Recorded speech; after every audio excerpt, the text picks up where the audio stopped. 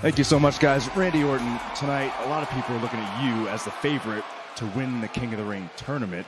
However, some are saying the same thing about the man you're facing in tonight's first round, AJ Styles. Your thoughts?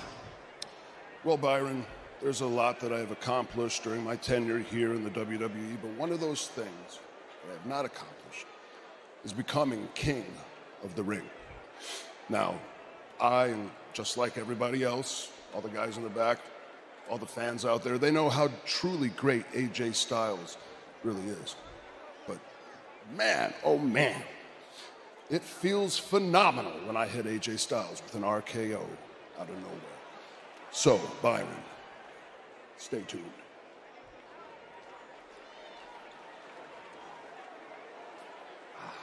You know what? That reminds me. This is for you, Tama Tonga.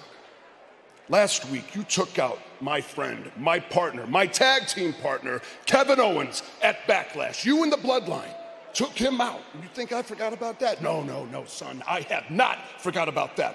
I can see this bracket. I see that you are safe and sound on the other side of this bracket, but something tells me, Tama, that you and I are going to cross paths. And when we do, it won't just be an RKO out of nowhere for you. No. I'm going to do everything in my power to make sure that your ass sees it coming.